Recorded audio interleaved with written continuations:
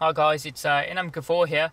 I'm in my car at the moment, and what I'm going to show you in this video is how to play music from a micro SD card to your head unit of your car. Now in this example, my car's a VW Golf. As you can see there, it's got the Volkswagen Beta head unit in there. We're not going to change the head unit because in this example we want to keep costs down to a minimum. The audio quality coming from the head unit is perfectly good enough, so we don't need to change it. And I know there's other methods out there in the sense of you can use CD changers plugged into your head unit, which play music fine, but it's 2012. Do people still use CDs in their cars? And basically every time you get a new music, are you meant to, if you download it from online, are you meant to burn it onto CD then put it on into your car? Are you going to be using a lot of CDs if you download a lot of music? So in this example, I'm going to show you how you can use a micro SD card to transfer music from either your PC or your smartphone to the card itself, and then play it through the normal head unit and your normal speakers in your car. So what we're going to be doing, I'm just going to zoom out a little bit so you can see that. I'm going to be using, this is called XCar Link, and if we just open it up, this is specific for make and model of the car because of the software that it runs. It costs about $85 from the XCar Link website. So if we just open that up, on this side we've got the instruction manuals there. It's pretty straightforward, so I'm not going to use those. So if we don't open that up, and here I'll just show you what's on this side. On this side you've got the connectivity options there, which are basically USB, SD card, and a line-in audio being a 3.5mm audio jack.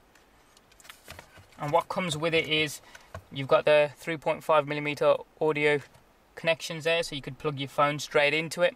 I don't like to do that personally because I don't want the phone to be rattling around either in the glove box or on one of the cubby holes that are on the car, and plus sometimes you can have loss of quality as well.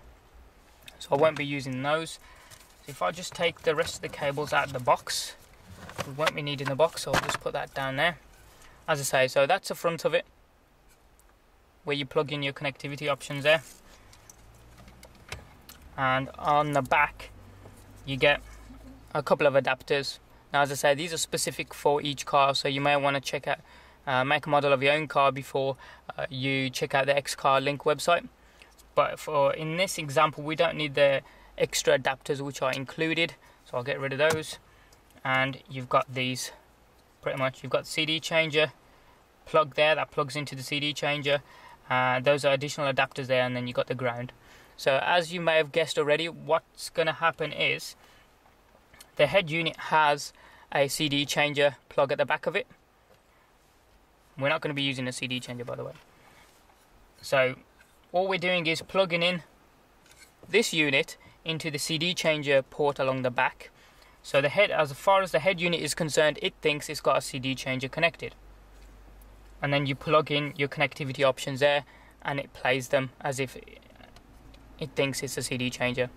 So you can add your music to the SD card or USB connected media. It could be a hard drive that you plug in, as long as it doesn't need another power source. But I'll show you what I'm going to be using. So what we'll do is we'll go ahead, I'll just turn that off for a second. I've already released the pins for this, so it should slide out. And we'll just leave that to one side there. Now on the back of these head units, I'm just going to remove the aerial. It should just plug off. Yes, it does. On most head units, they do come out a little bit, so there we go. I'll leave that out a little bit. Okay, on most head units you got a little diagram of what the plugs at the back do. Now it doesn't matter if you don't know what they do, just as long as you can read the diagram there. And you can see it says back block is power and the front block are speakers, as per the illustration. I'll see if I can zoom in and just show you that a little bit. There you go, so you should be able to see that. You got the power block at the back, then you got speakers there, then you've got the data in and data out, which I'm presuming is a CD changer. So if you look at it like that, but there you've got the power as it's symbolized in the diagram there along the back, Next block down, you got speakers, which is that one, and the data, which is spread over the 3 sections there, because there's 3 ports, 1, 2, and 3. Far left one is the data, being the CD changer. So if we now get the connector from the XCar Link, as it is there, and just slot it straight in, as it is that, it's as easy as that, pretty much. So that's now should be getting power, so I'm just gonna put the aerial back in, and then we'll just zoom out a second so you can get to see that a little bit more. And then all we're gonna do is just balance that on there. I'm not gonna push it all the way in, to be fair, just to demonstrate it for you. So there we go. The radio's on. If I just turn the volume up so you can hear it. Let's carry on as normal. So now you can route this way through to your glove box through the back end of the dashboard, but I'm not going to bore you with that at this moment in time. So you're going to say, you said you're going to show us how to do this with a micro SD card slot, and as far as you can see, you've got no options there for a micro SD card slot. Now, you're right. So what you can do is use a SD card adapter which fits into the micro SD card, or you can use a USB adapter for the micro SD card slot as well, or you can plug in your phone, but I'm not going to do that. Now, as I can't locate my SD card adapter, I can't demonstrate that one for you, but I can locate my USB adapter. Now what this is, just bring it into shot, hopefully you can see that. You've got the USB port on the one side, and along the back it's got a slot where the micro SD card slits in. So in this example we're going to be using a 4GB model, generic SD card. So all you do is essentially plug that in, push it all the way in, and that's it. And you can plug that into any USB port now and then see the contents of it. The reason why we're using this is because it's easy to move across from PC to this. All you do, you're not damaging the SD card itself, it's always in there. So once you've downloaded your music from whatever website, plonk it on this card, and then all you do is go to your car and just plug it straight in, and that's it. So as I demonstrated, the radio's playing at the moment. We'll just turn that up and we'll switch to CD. Turn the volume up a little bit. And you should be hearing, you can see there CD1, track 1. So it thinks a CD is playing. And I'll turn that up and I'll shut up.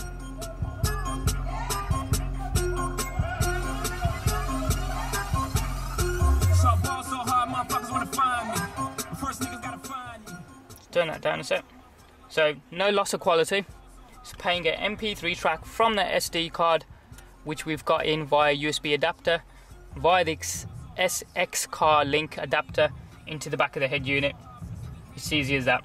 All you need to be made aware of is when you put your music on your SD card,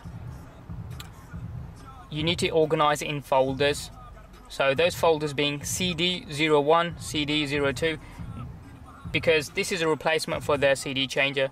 So that the head unit thinks it's got a CD changer plugged in, you need to organize the music in such a way. So create folders called CD01, CD02 and so forth, and put your music in whatever order you want in those folders, and then when you plug it in, it'll start playing. So watch, if I unplug it, it stops playing. I'll plug it back in, should pick it up again. And there you go. Plays the same track. Obviously the normal track controls as per the head unit are still the same. Go to next track. Plays those. If you want to change CDs, CD2 for example, goes to CD2, track 1, and then it starts playing. I think that Chris Brown CD, that one, next one. Fast forward to the next track.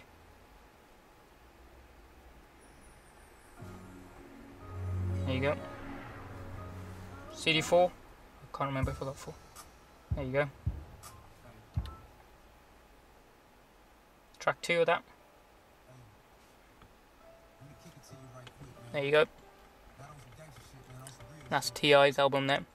And that's how easily you can use a micro SD card to play music on your standard head unit on your VW Golf.